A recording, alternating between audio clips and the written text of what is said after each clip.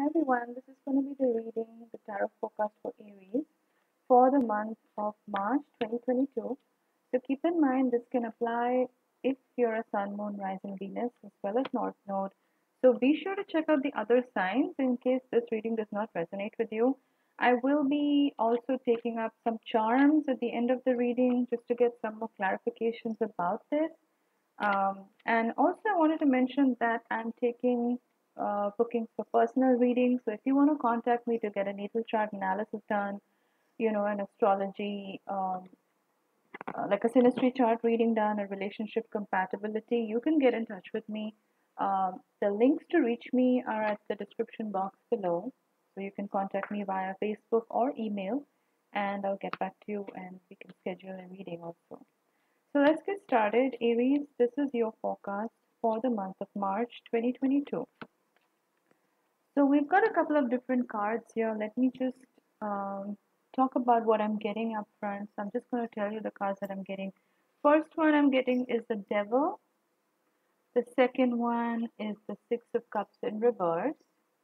Third one is the Nine of Wands in reverse. Then we have the Fool card, also in reverse. Page of Swords in reverse. Ten of Wands in reverse. We have the Strength card. And we have the Eight of Wands as a reversal. So I feel like a lot of you, Aries, right now, you're struggling with something, I feel. In the month of March, you're struggling with something which is keeping you in a state of limbo, where you feel like you're not able to move forward with something. And I'm saying this because the Eight of Wands came up as a reversal. And usually the Eight of Wands is about momentum and things moving forward and things picking up speed, that sort of thing. But because this is coming up as a reversal, I feel like a lot of you, I feel like this is your own choosing. I don't think that this is something that the universe is doing. I feel like you are choosing to slow things down, whether that's a relationship or whether that's, life in general. I feel like a lot of you are just consciously choosing to slow down because you want to take a breath and just figure things out. Like the Strength card is coming up as well, and Strength card has to do with a lot of shadow work. It has to do with self reflection. It has to do with also taking risks and overcoming your own fears, especially your internal fears. You may have fears about money, you may have financial blockages inside, you may have fears around your worthiness or what you deserve in life. So you're basically overcoming all these things. And it's good, Aries, because I think it's a time for reflection. I also feel like a lot of you are letting go of a lot of these burdens. The Ten of Wands is coming up as a reversal. And usually the Ten of Wands represents this energy of taking on way too much, more than you can chew. And, it's stressing you out. So I feel like this is your past energy, Aries. I don't think this is you right now. I feel like a lot of you are letting go of this burden. You may have been struggling with taking on too much or just multitasking in general, just doing way too much than you are able to. And it was really stressing you out.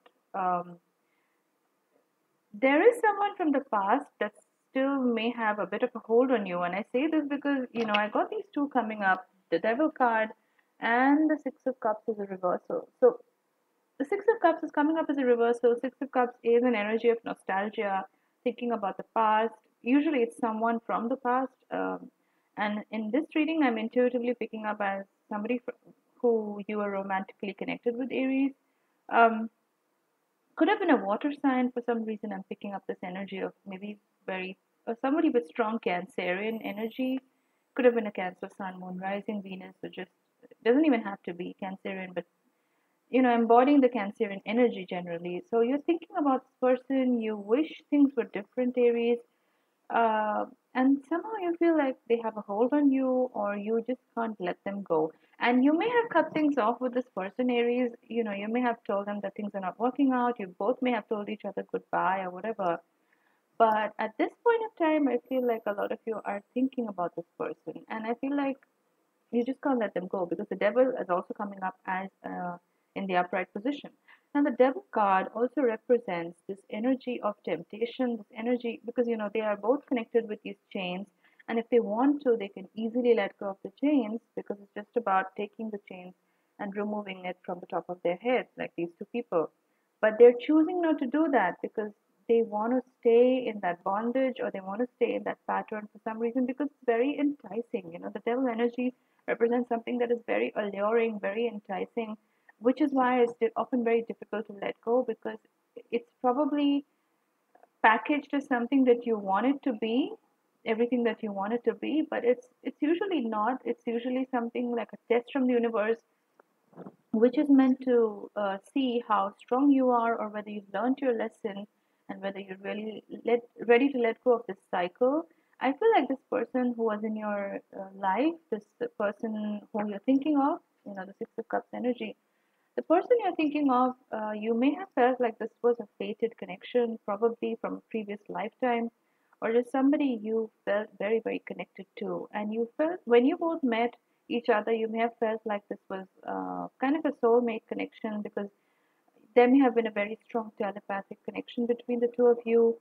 You may have been seeing each other in dreams, being, very in tune, psychically in tune with each other, which can be a good and a bad thing, Aries. But, I feel like a lot of you are not able to let this person go. And I feel like the way you're dealing with it right now is this full energy in reverse, where you don't want to take a risk. You don't. So while you're still thinking of this person from the past, you've kind of closed yourself off to future opportunities. And I'm saying this because the Fool card is coming up as a reversal.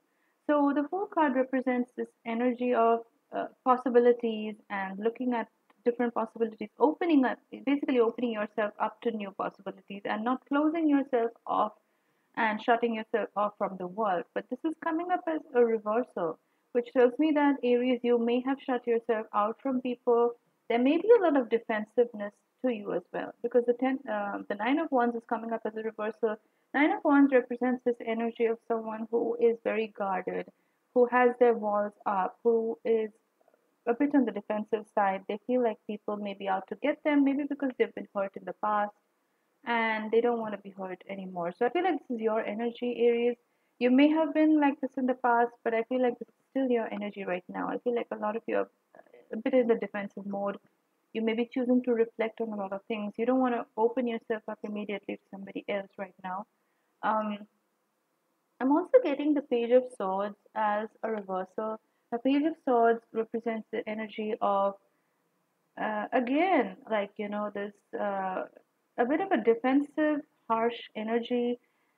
It's the energy of fear. To me, the Page of Swords often represents an energy of fear in the person, because they're scared that they are going to be attacked, or they're going to be hurt in some way, and so they always have their defenses up. Like, you can see this person holding the sword up. They're ready to attack even at the slightest um, provocation. Now, it doesn't mean that somebody's out to get you or somebody's out to attack you, Aries, but you may be feeling this way, is what I'm picking up on. There's a lot of edgy, anxiety ridden energy to this card. There's a lot of volatility, tempestuous energy, because there are storms happening here. The clouds are overcast. The waters are very turbulent. So this guy standing here is very much on edge. Um, there can be this energy of paranoia as well, Aries. Like, you may be feeling a little bit chaotic at this moment in time. You may feel like a lot of people. So basically, what I'm picking up on is a lot of you may be struggling to trust other people at this stage in your life. Um, Now, I don't know what happened between you and this person in the past, whether they did you wrong, whether they hurt you in a very bad way. But whatever happened between you, you felt like this was the one.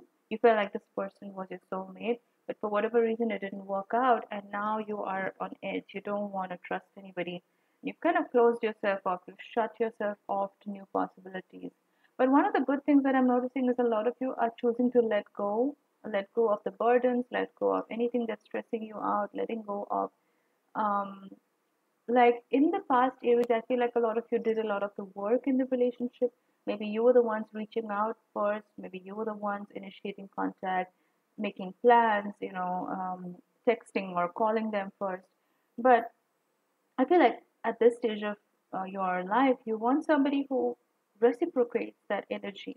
If you're giving a certain amount in the relationship, you want the other person to also give you back, the same amount of energy and attention that you're giving them. And I feel like that has maybe been missing from your relationships in the past. And I feel like right now, because the devil and the strength card are coming up in this reading together, I feel like a lot of you are taking the time to do a lot of self reflection and understand why you maybe gave so much of yourself in your previous relationships. Like, usually when there is an imbalance like that in a relationship, it represents some kind of childhood wounding or childhood hurt, because of which you may have been giving too much of yourself in the hope of receiving some kind of love and affection.